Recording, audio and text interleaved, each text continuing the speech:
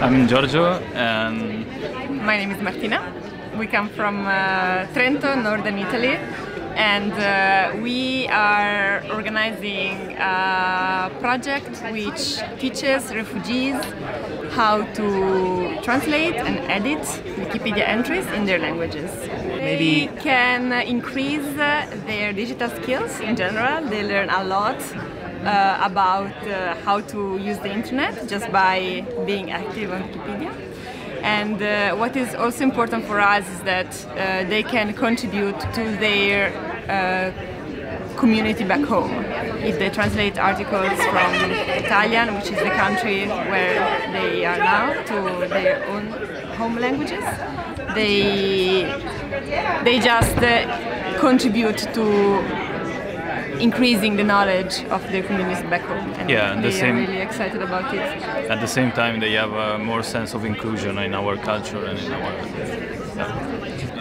The main problem is that we give a lot of concepts as granted, and yeah, exactly. For example, for us, a concept that is granted is encyclopedian knowledge, encyclopedic knowledge, and yeah.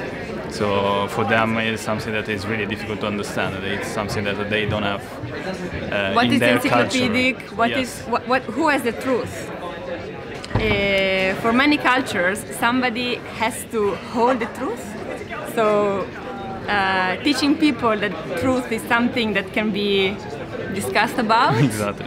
Agreed upon by a democratic process, is something we love to explain through games, through practical activities. That way the message gets across more easily. And after this experience, this process on their own, they understand the concept.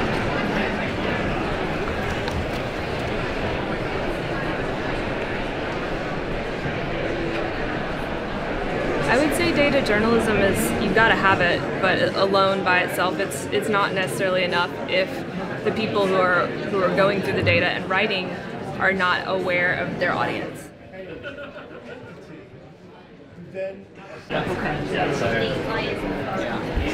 I have so many questions. Like, what do we actually want to do right now?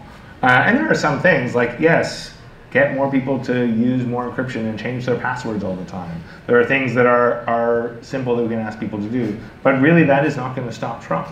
And so one of the things actually to do right now is actually slow down a little bit as things speed up and deal with some of the dilemmas that we're facing politically, and actually figure out what are some different outcomes we want. The one that I've been thinking a lot about and have a lot of conversations here is, we come from the open source movement very much believing in openness and free speech, right? The idea is this is a platform for people to express themselves, to innovate. We're now very clearly in a world, Trump being a prime example, where equality and inclusion and freedom of speech and openness really are at odds. And the answer, I think, for us is not going to be to just stick with the values we started with of just freedom and openness and privacy and anonymity. We have to deal with that tension and come up with action that respects that. And it's why Mitchell's looking at, she's running a session tomorrow, I have a plug, on what's called the Mozilla Worldview, looking at adding things like inclusive society that involves and invites everyone into the manifesto, because just the original values around openness are not enough to build a digital world that actually does include and welcome all of us. In fact, it's going in very much the opposite direction. Yeah, I mean, we just went through this process at Wikipedia and Wikimedia, the community more broadly, around thinking about where do we want to be by 2030. And I can, the answers are sort of, I think, speak to what Mark just said around, we actually started talking about equity as a major value of ours. And I think that what's interesting, and it sort of speaks to Ryan's point, is that Wikimedia, for us, the vision statement is a world in which every single human can freely share in the sum of all knowledge. So that implied equity as a value is in there. It's a world-changing vision. It says nothing about an encyclopedia, but, and I think that we were quite radical when we started in some sense and embraced that radicalness, and then we got comfortable. And now I think we have to be radical again. And then I would also say, and I know it's already come up in the word cloud, we really need to invest in being more inclusive communities, and we really need to invest in better representation from all different walks of life, all different lived experiences. It's ridiculous to me on some level that the three of us are all from North America sitting up here telling anybody what a global movement needs to be.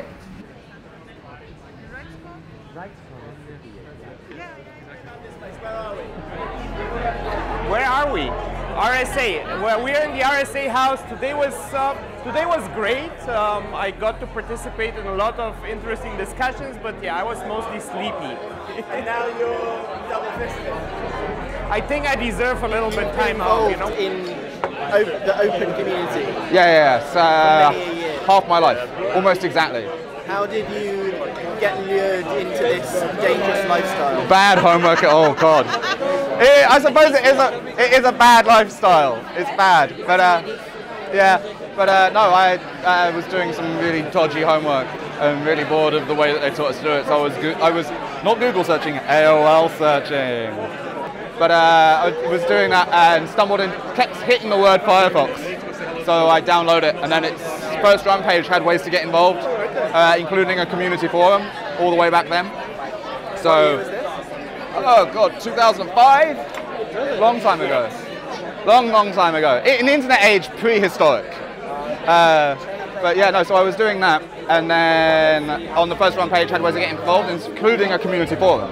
So I sit on the forum and I read a couple of messages, and after a while I start replying to them, and then after a while I start creating them. And then someone goes, oh, you've got a little bit of coding skills. I'm like, just about. Yeah, we had this idea. And I was like, yeah, that sounds like a really good idea. I'll post that on the forum, see if anyone will make it. No one did, so I made it. So then I started creating stuff. And what was the first thing you made? It was a Valentine's Day e-card when e-cards was still a thing.